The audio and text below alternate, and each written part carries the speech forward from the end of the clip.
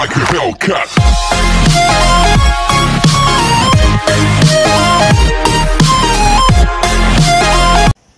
Hi guys! Welcome to our first vlog. I'm Fran. I'm David. And we are here to make an interview about the lowering of criminal liability to 12 years old. So, let's go! And we're back guys, and we are here at Batangas State University, Malbar Campus. and we want to make an interview on the student of this university. So, let's go!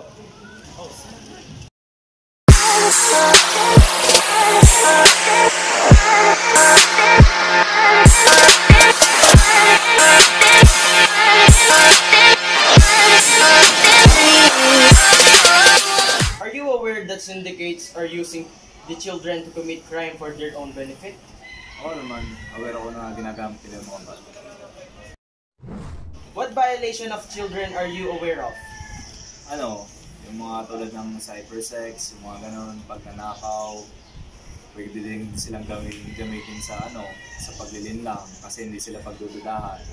Kasi yung mga sindikato, matatalino yan, naalaman nila yung mga pasikot-sikot sa batas. Alam nila na ang bata hindi makukulong sa gantong edad. Kaya ibig sabihin lusot. So ginagamit nila yung bilang strength para maka-gain sila ng benefit sa mga batang yun. What do you think why children do this kind of violations? Siguro kaya nagagawa din ng mga bata yun. Kasi sa sitwasyon natin sa Pilipinas ngayon, napakahirap natin. Siyempre yung mga lower class, kakapit na talaga sila sa patalin.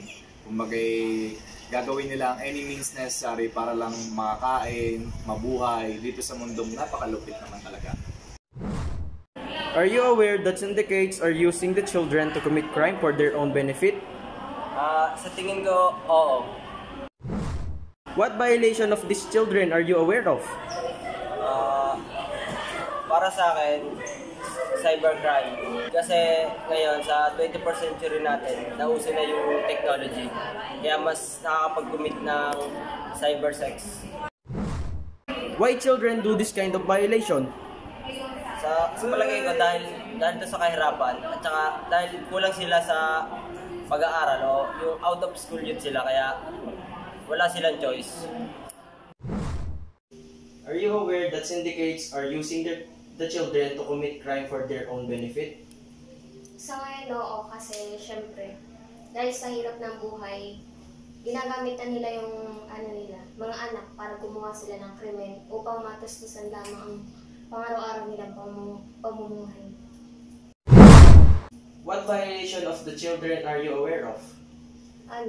Syempre pagnanakaw, theft, tsaka robbery.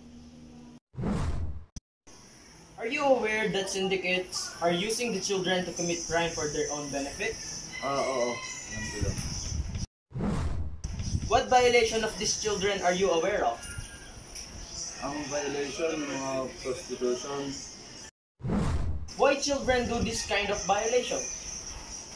Siyempre, sa panahon ngayon, maraming bata ang hindi nakapagtapos ng pag-aaral. Siyempre, para makasurvive sa buhay, lalo na sa lipunan natin, they do illegal means para lang ma-achieve yung mga goals nila.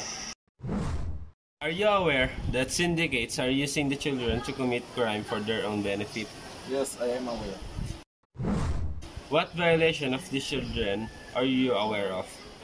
I think one of the most common issue nowadays is the cybercrime, wherein syndicates are using children for them to easily access with other teenagers.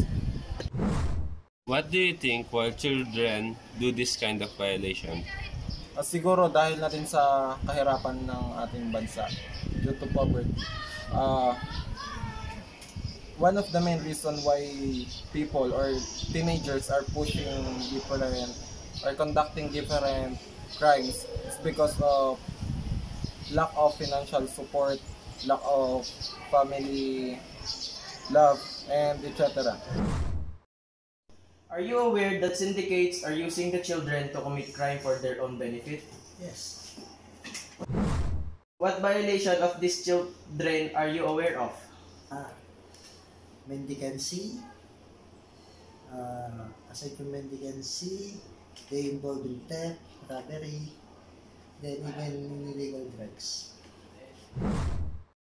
Why children do this kind of violation? Because of the threat given by those syndicate.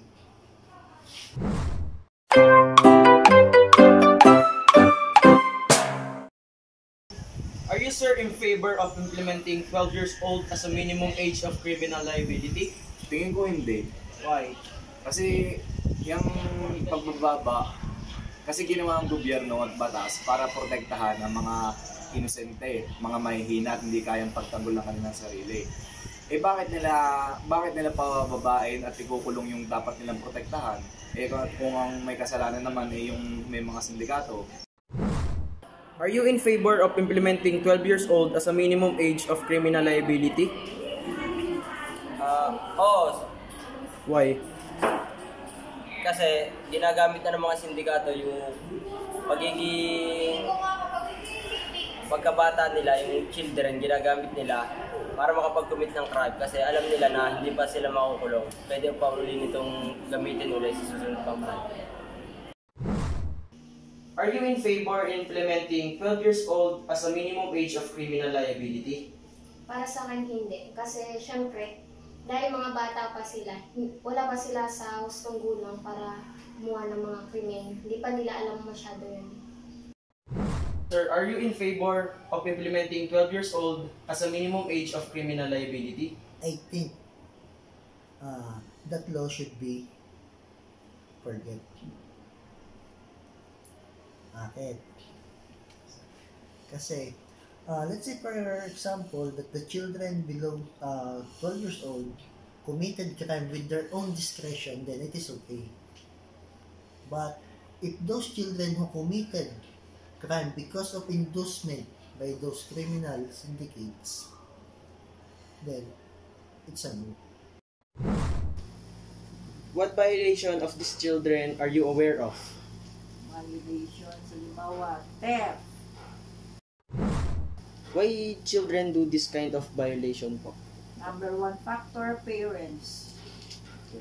The parents are not aware of their responsibility to their children.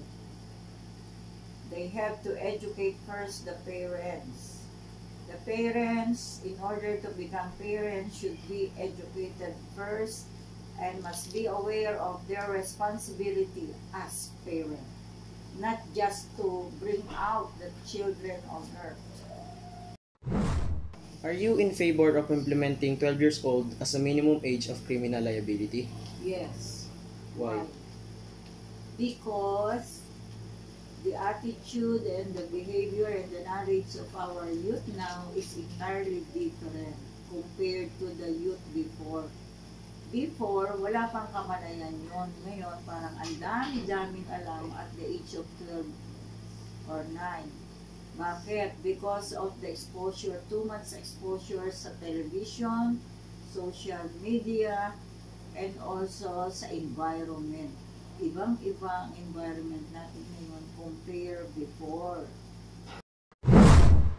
So guys, before this video ends, just click the subscription box and put your comment right here and click this. I hope you guys enjoy my video. Thanks for watching.